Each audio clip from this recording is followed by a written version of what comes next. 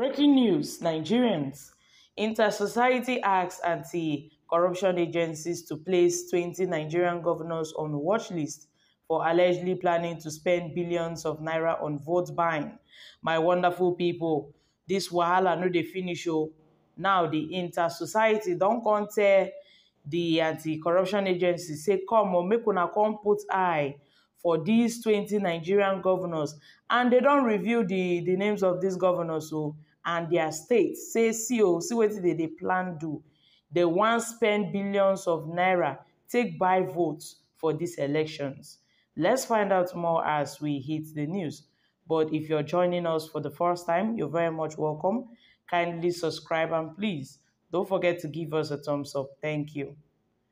A human rights organization, the International Society for Civil Liberties and Rule of Law, Inter-Society, has called on the Economic and the Financial Crimes Commission, the Independent Corrupt Practice and Other Related Offences Commission, and other anti-draft agencies to blame their searchlight on governors who have gone into lavish squandering of state resources to ensure their preferred candidates win by hook or by crook.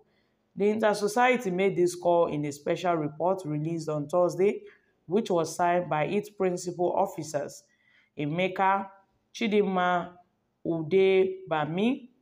According to the report, following the way the Labour Party won in some areas, about 20 state governors have been forced into squandering over 50 billion in public funds on vote buying to ensure that they install their puppets as the next governor and the state lawmakers.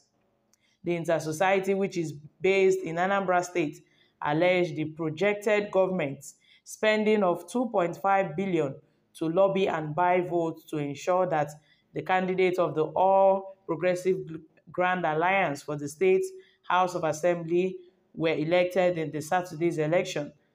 It alleged that the governors of some other states have spent public funds lavishly to coerce people to vote or to rig their candidates into offices. According to the Inter-Society, they are the governors of Lagos, Rivers, Delta, Abia, Imo, Ebonyi, Enugu, Cross River, Bayelsa, Edo, Akwa Ibom, Nasarawa, Plateau, Taraba, Kaduna, Ogun, Ekiti, Oyo, and Kogi states. My country people, when they hear this one, so they don't talk, say, make una come see, make una come see wetin all these governors they won't do. They call the governor of Lagos State. They call the governor of River, call the governor of Delta, Abia, Imo.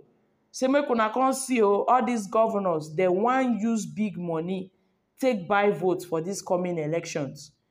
It was also noted that its investigation showed that no remorseful lessons from the February 25th polls had been learned by the Nigerian political actors, particularly the chairman of the Nigerian Independent National Electoral Commission and all the commissions serving the national commissioners, the resident electoral commissioners, and most of the 37 ad hoc state collation officers.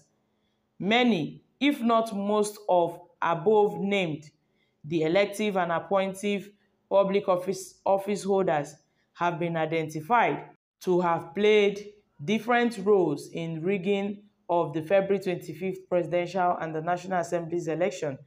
They also squandered billions of naira belonging to their state for the purpose of coordinating voter suppression and also result fixing, all in their desperate efforts to suppress the obedient ballot revolution in their state and beyond, it said.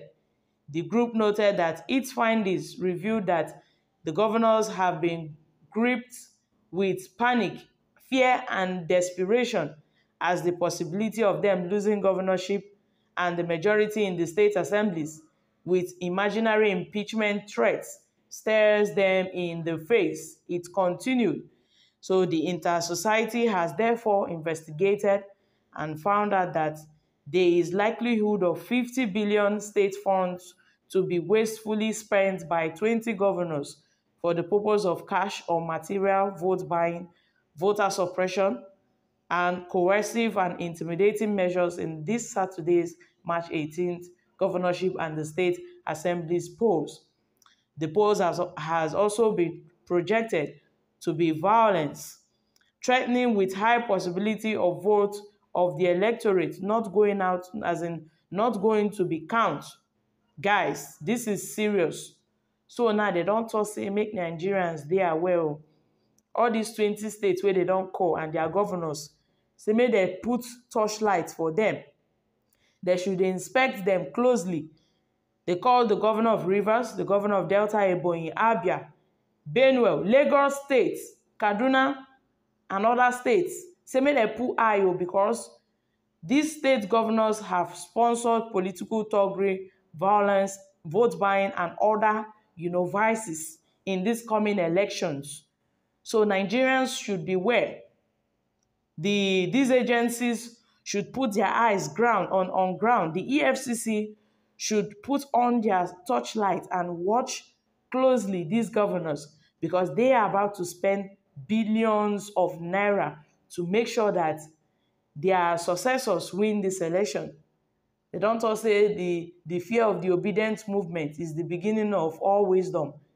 Now, all the whole state governors, they buckle up because they know say the Labour Party candidates, they are not smiling. This time around, people are coming out to vote for the Labour Party as a result of P2B.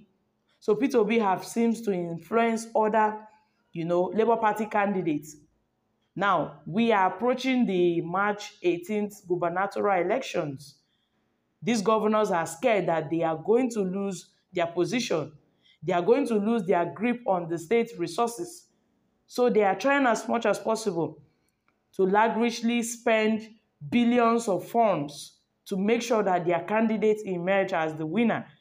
To the extent they have started,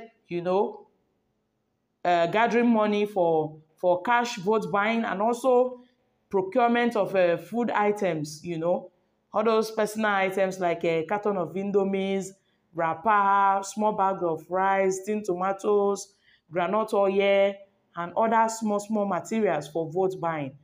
That is the plan they have set aside.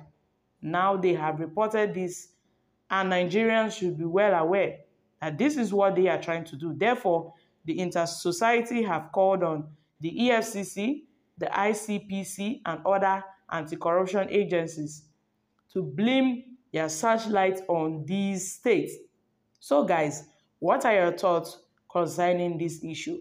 Because it seems that these governors have already set down their motion and they are ready to take action as we approach the March 18th governorship elections. Guys, kindly share your thoughts concerning this in the comment section down below. Thank you. Bye.